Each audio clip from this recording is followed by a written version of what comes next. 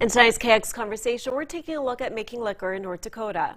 Yeah, it's very popular nowadays to brew up your own home brew, but just how popular is making alcohol here in North Dakota? For much more on this, we've invited Scott Byerly, the owner of Big Dog Distillery, to our studio to break it all down for us. Scott, thank you so much for being here. Thank you. Thank you very much.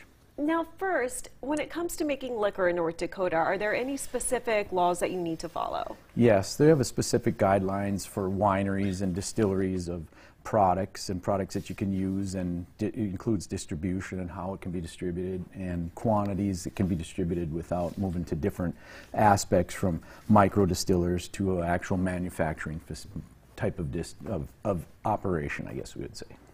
And for your rum and moonshine, are your ingredients from North Dakota?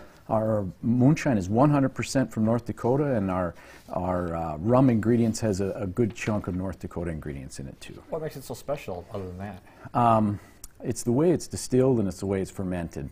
When you get to larger quantities, we've continued to grow from a small quantity and use the same formulation to grow it into bigger quantities. Mm-hmm. And in the type of distillation process, it's a pot still versus a column still, which makes manufacturing large quantities of liquor real easy. Pot distilled is a little smaller and a little more handcrafted. Okay. Are there quite a few distilleries here in North Dakota?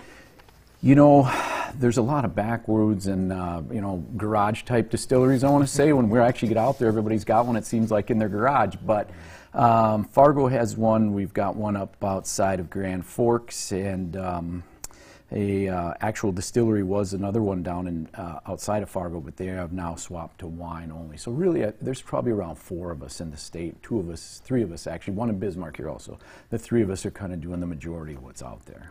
And which states can you sell to right now? We are able to sell direct ship in North Dakota and 11 other states that the post office will at this point let you sell to in certain quantities, of course, and it differs between every state. There's also a bill that's up in front of the federal government to allow that to more conform to the wine standards, where you can ship wine to just about anywhere. You know, there's a few states that are still withheld from that. So they're running that through the mill, so to speak, to see that we can kind of follow their lead and ship to just about anywhere. But as a whole for us, we've picked up a distributor, and I believe he's in 40 states right now. Mm-hmm. So what got you interested in this? You know, I guess it was more or less a whim.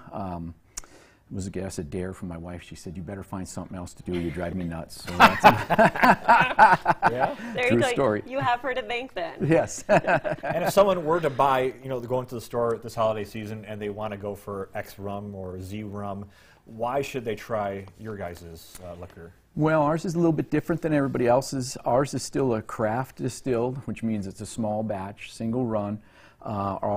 Everything else we have is 100% natural. Everything starts with a silver rum, but if you're drinking a spiced rum, it's actually our silver rum infused with natural spices. Coconut is infused with natural coconut.